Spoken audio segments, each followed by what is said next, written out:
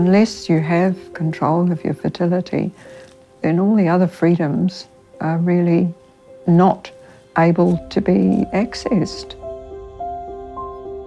My parents were lovely people, but they certainly didn't talk about sex. And I think that I realised early on that there was something wrong here.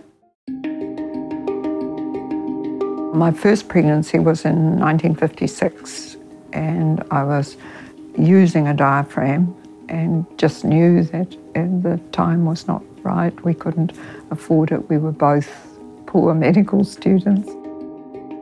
You certainly didn't go to a doctor. It was all very secretive because it was illegal. And I did what most people do. You listen to the old wives' tales. You have a skipping rope and you do excessive exercise.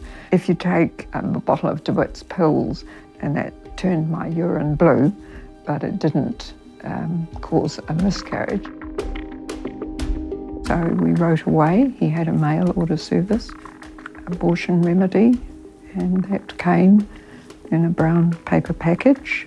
It was a bottle of dark liquid, and I took 2 tablespoonfuls 3 times a day. Goodness knows what was in it.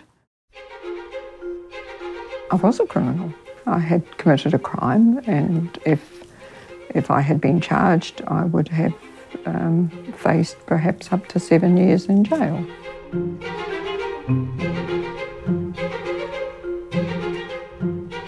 Having had these experiences, that I felt very sure of what I was doing, even when there was a lot of criticism. When I was introducing the emergency contraceptive pill, there were people who said, "Oh, Margaret, I think you've gone too far this time. This is borderline abortion."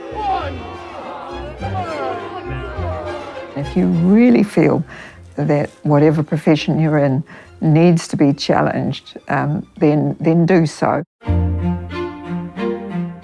I thought that if the Queen considers an abortionist and a family planning specialist like me, a venereologist, worthy of her award, then I should be gracious and accept being a Dane.